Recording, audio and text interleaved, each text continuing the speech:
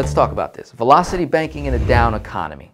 So I wrote some things that I've noticed since the start of the pandemic, March, when things really kind of shut down in the US nationwide, and then kind of how it's been up until this point, 2021, right? So what I've noticed when there is a financial crisis, the last real big financial crisis occurred in 2007, 2008, right? That was an actual financial crisis. That was a fiscal, irresponsible financial moves that were happening on a big scale with major banks, major corporations that affected the entire United States, right? It trickled down. So people at the top made very poor decisions, very irresponsible actions. They were not held accountable, and then it trickled down, affected the whole entire nation, right? And affected other countries as well, right? When the U.S. is not doing well, other countries directly get affected because it affects their tourism, it affects their trade, it affects import-export, it affects everything, because the United States, for the most part, is still the wealthiest country in the world, right? For the most part, on paper, who knows? So the last actual financial crisis was at this point, and then for the last like 10 years or so, we've been recovering, and then boom, 2020, we got the black swan event, COVID. So this wasn't really a financial crisis. It was more of a health crisis that, again, due to irresponsible moves, actions on all different sides of the scale, and a lot of uncertainty, a lot of volatility, a lot of, I would say, civil unrest was really big, right? So like right as COVID hit, then people were locked down and people had to start thinking differently, and then all of a sudden this issue came up, and this issue came up, and this issue came up, and this issue came up, and so everybody is strapping themselves to their own issues and talking about it, and it's just causing a whole lot of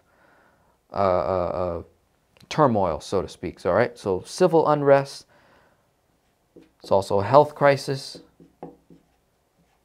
right? We simply weren't prepared for the most part for this type of event to take place, where it's a lockdown, a shutdown, social distance, you know, coming up with the vaccine and all. It was all so fast that it all occurred. So health crisis, civil unrest, which then finance is always come into the equation. So now it's a financial crisis, I would say, as well. But it wasn't finances that was the cause of it. 07, 08, it was finances. It was poor financial decisions at the top that caused everybody to mess up, right? Major banks were giving loans and lending to people who were way just should not have been given loans, and people were not financially responsible, going into loads and loads of debt, thinking they can pay it off and not, and boom, big bubble. The bubble burst, right? Now we recovered, so to speak. Now we're here. It's now 2021. So civil unrest, health crisis, now financial crisis.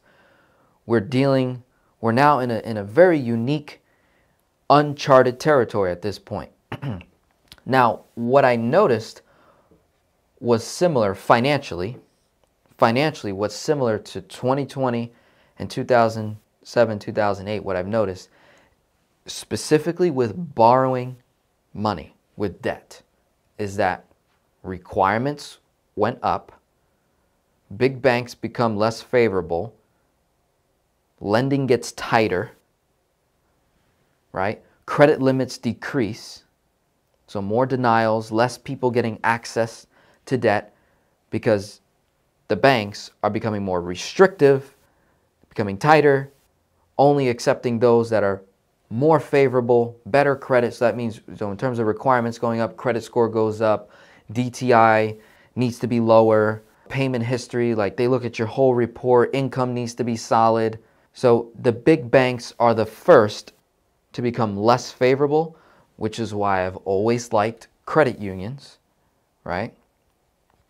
So you'll see me mention that all the time. I prefer credit unions when doing a concept such as velocity banking or just banking and lending and borrowing in general. I prefer credit unions, better rates, better terms with checking and savings accounts, less fees, almost in many cases no fees with business accounts and personal checking accounts. It's just a lot smoother, right? And for business owners, credit unions are fantastic in your local area. They support small business. You know, there's opportunities to potentially collaborate with your credit unions that exist. So it's very interesting stuff. It's a great way to keep money in the community. You know, you've got credit unions that are, you know, say Christian based. There's banks that are just Christian based. You've got black-owned banks that I've seen, like a black-owned credit union. You've got, so different, so it's like a matter of rotating the dollars within the same community. That's a lot better than going with a major bank that they could care less whether you give them your money or not. They have so much that they don't need the headache, right? If you have an issue or if you overdraft on your account, it's much harder to get the refund, or if you make a mistake, whereas a credit union, a little more leniency from what I've experienced, right? So we prefer the local credit unions, state, federal, nationwide, military credit unions. They're later on the list in terms of this stuff, their requirements going up and lending becoming tighter. I've noticed credit unions are almost positioned pretty well for when economy goes down, because for the most part these are non-for-profit banks.